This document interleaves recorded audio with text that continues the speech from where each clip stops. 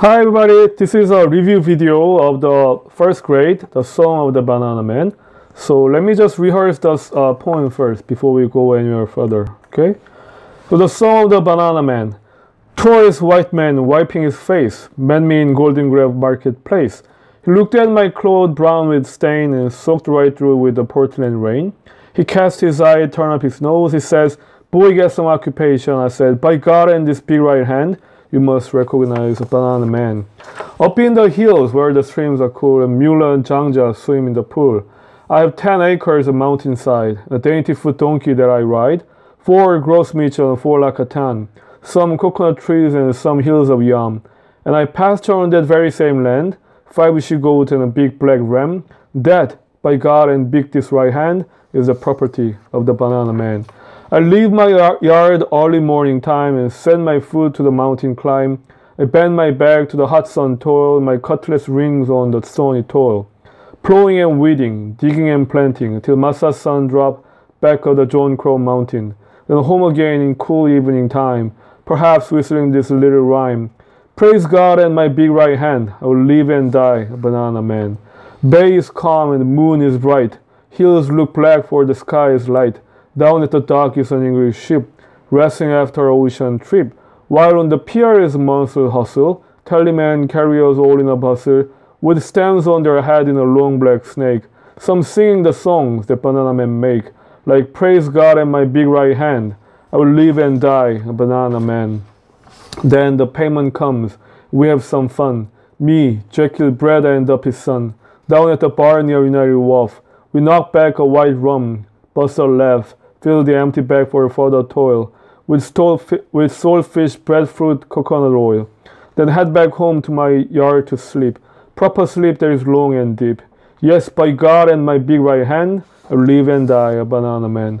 So when you see these old clothes brown stained and soaked right through with the Portland rain, don't cast your eye, nor turn your nose. Don't judge a man by his patchy clothes. I'm a strong man, a proud man. I'm free. Free as this mountain, free as this sea. I know myself and I know my ways, and will sing with pride to the end of my days. Praise God and my big right hand, or live and die, banana man. So, this banana man, the song of the banana man is an example of different dictions, right?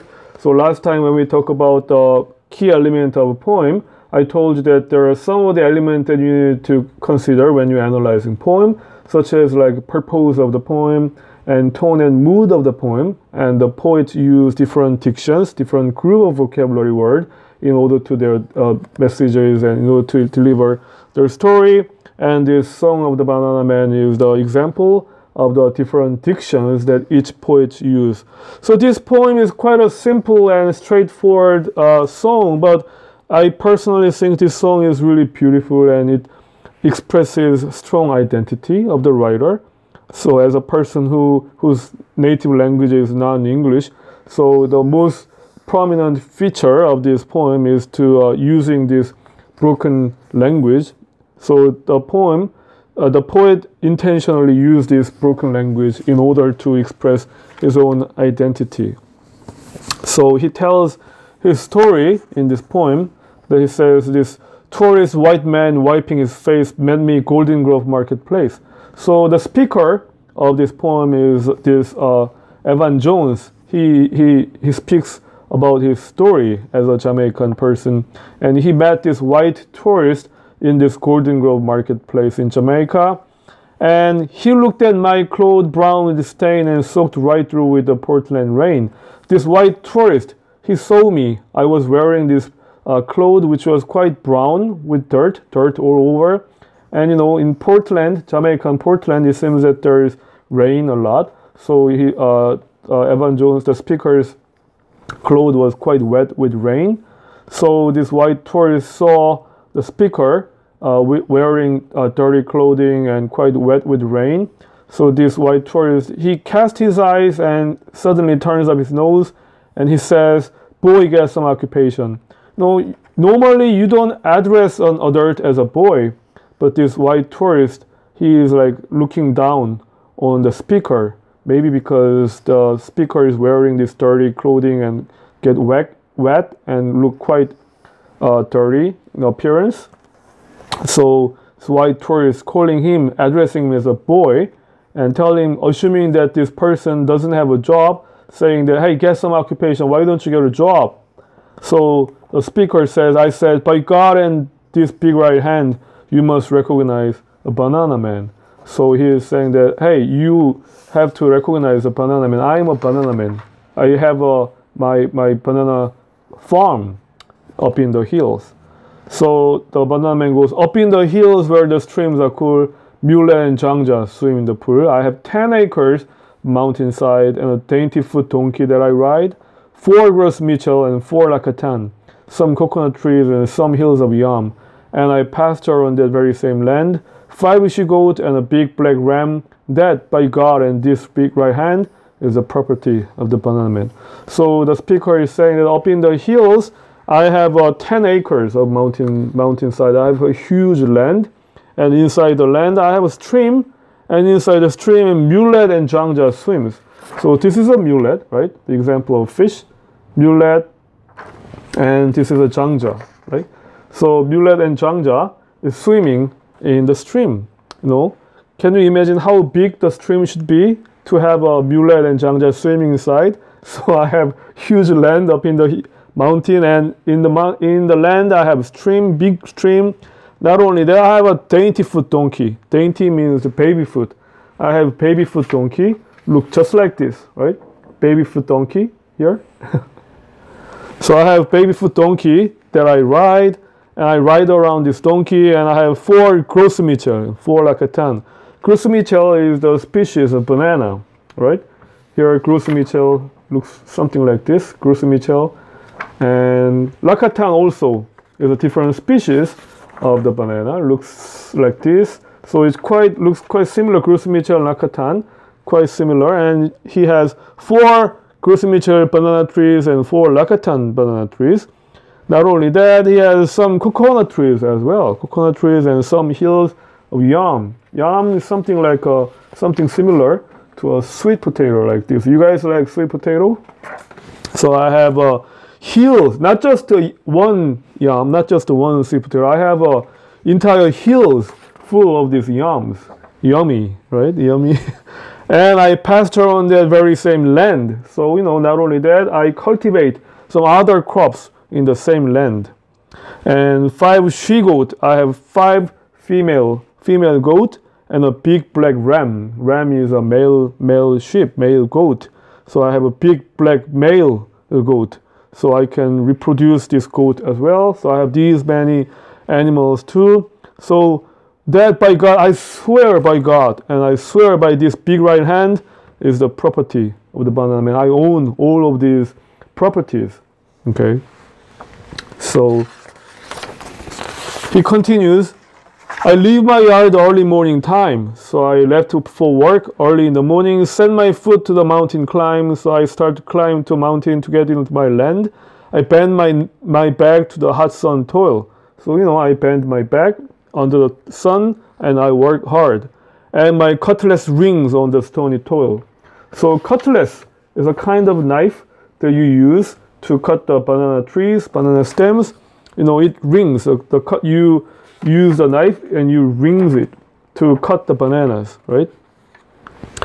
And plowing and weeding. So you plow, right? In order to cultivate a lot of things, a lot of food, you plow your land and you weed. You have to cut all the littlest grasses in order to manage your main crops.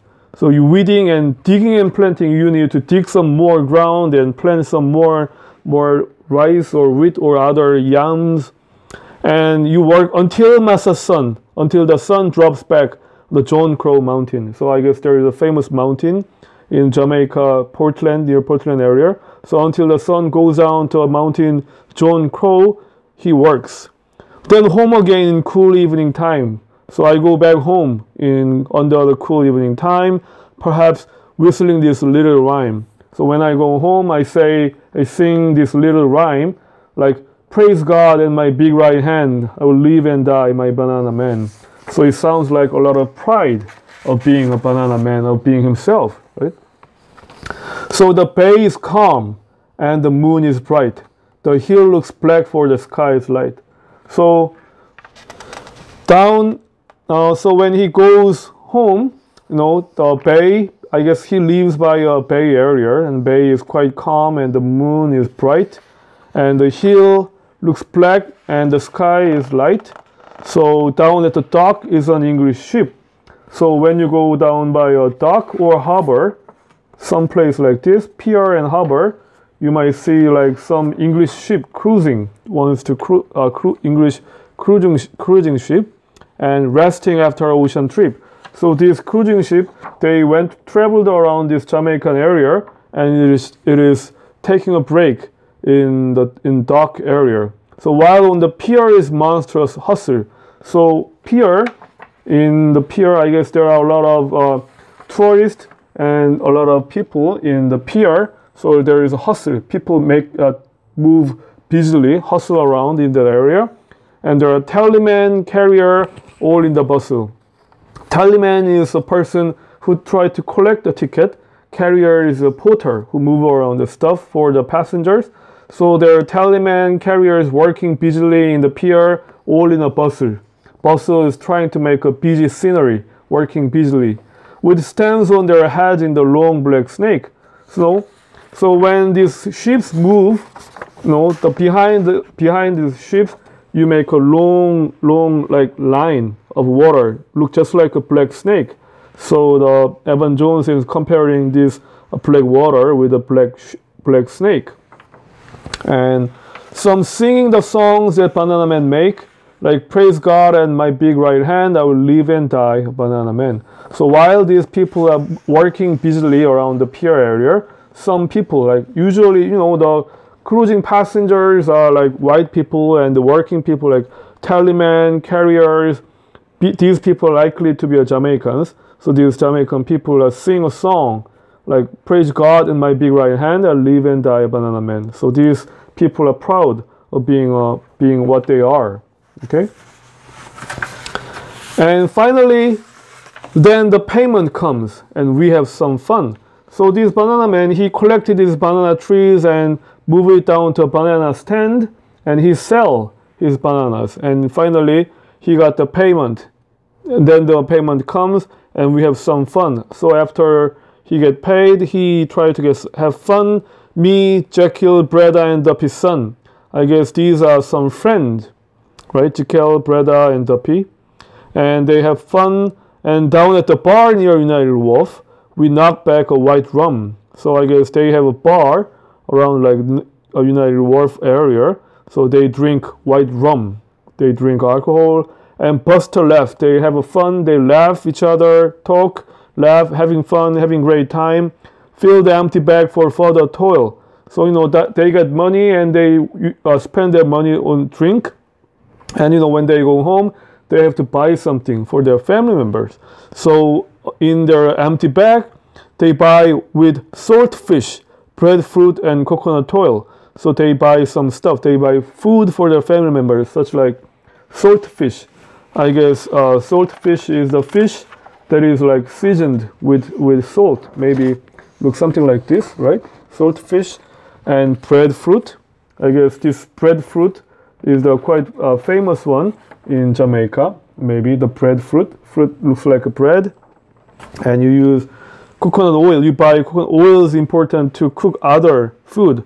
So you get this stuff put it in your bag, then head back home to my yard to sleep. So you go home to get some sleep. Proper sleep that is long and deep. And so your home is quite comfortable place, and in there you worked all day long, you're tired, so you get a long and deep sleep home and comfortable home. Yes, by God and my big right hand, live and die a Bananaman. So I live and die as a Bananaman. He is just by repeating this same rhyme over and over, he expresses that he is quite proud of himself being a Bananaman. So when you see these old clothes brown, stained and soaked right through with the Portland rain, don't cast your eye nor turn your nose. Don't judge a man by his patched clothes. So he's telling this white tourist, next time you see this person with a brown cloth and soaked with Portland rain, don't cast your eye like that. Don't give him a disrespectful eye. or don't turn your nose up and giving like really contemptuous look to this person. And don't judge a man by his patchy clothes. Just because a man wears the dirty and brown clothes doesn't mean that person is deserved to be disrespected, you know. Because, you know, I wear this clothes and I get wet with this rain, but I'm a strong man. I'm a proud man. I am free, you know. I have all this property and I'm proud of being a banana man. And free as this mountain, free as this sea, I know myself and I know my ways. And will sing with pride to the end of my days. So I'm going to keep on living as a banana man until the end of my day. So praise God and my big right hand, I will live and die a banana man. So I'm going to live and die as a banana man. So this poem is quite simple, but it has a beautiful sound inside, as you can see by repeating similar rhymes and similar phrases at the end of each stanza. Also, it has a regular rhythms inside each sentence, each line of sentence. So I guess you can easily feel the music, and you know, this music and rhythm just deliver us with a particular energy, particular dynamic movement of Jamaica. And also using this colloquial language and broken language, it also gives us a strong sentiment, strong feel of a self-identity as a Jamaican person. Also by using a lot of images and by using many products and many like items that's quite famous in Jamaica, and we can feel the exotic feelings of this poem. So you know, this also poem somehow remind me of the many like farmers, many workers in Korea as well. Like the one my like grandfather that I saw when I was young in the countryside. It quite has a similar sentiment toward my memory. So I guess that's why I maybe like this poem, and I hope that you guys also like this poem too. Okay. Again, guys, thank you. I hope it helped your understanding of this material. Okay, thank you for listening, and good job, and see you next time. Okay, bye bye.